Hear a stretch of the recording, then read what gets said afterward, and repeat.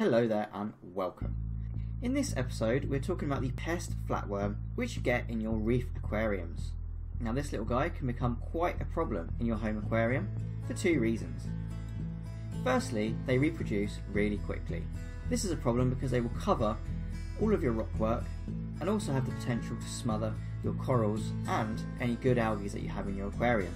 Of course, your corals and your algae will require light to survive, so being smothered by these small red flatworms will eventually kill them. Now, in America, there is a product called Flatworm Exit, and it's by Saltwater. This is quite an effective treatment which can be used by pretty much anyone. However, in the UK, we don't have access to this chemical because it's an illegal product, so therefore we do not have this magic bullet available to us. As you can see, this tank's got a fairly high population of red planaria flatworms, and I'm not particularly happy about it. Believe it or not, it was worse.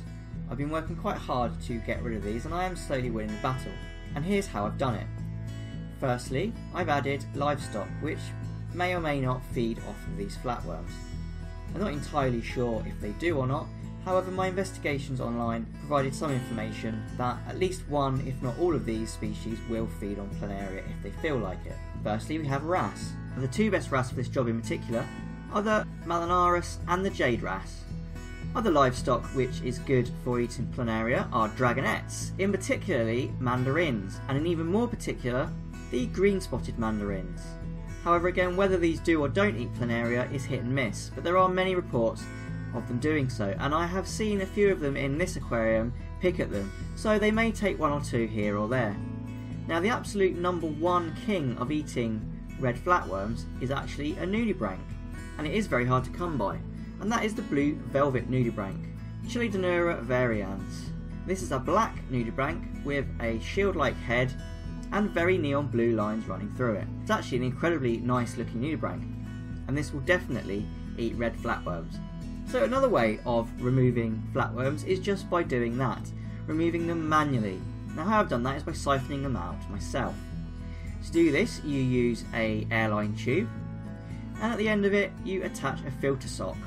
The idea of this is that the bag will capture the planaria, but as you can see it's into the sump, so you don't actually lose any water, which allows you to siphon the tank indefinitely and not be removing any water as you would do during a water change. Now this is quite a lengthy process, and it's something that you're going to need to do pretty much every day until your flatworms have gone, or until they're at a very low level where you can accept their existence. All you do is siphon along the rockwork, siphon along any algae you've got in there. You can hover above the sand and take any that are off the sand, and of course you can siphon them straight off the glass. Now I wouldn't recommend siphoning them off corals unless they are a pretty tough coral, because there is a bit of suction to this and you probably would tear any fleshier corals apart. Now I did a good siphon for maybe half an hour on this tank and removed quite a few planaria. Once you open the bag, as you can see, it's a horrible sight and it is pretty smelly. So all you have to do with this now is wash it under a tap. Now the last way of removing planaria is by freshwater dipping. These red flatworms hate being put into fresh water. In fact, within maybe 5 to 10 seconds they explode. So this is an excellent way of killing them. All you have to do is take out your object covered in red flatworms, dip them into some RO water, wait 10 seconds and remove it. You'll notice all of the red flatworms will come off and your water may go a horrible red colour. Now the red colour is the poisons from the flatworms being released as they die, because these flatworms release poison when they are stressed as a protective measure.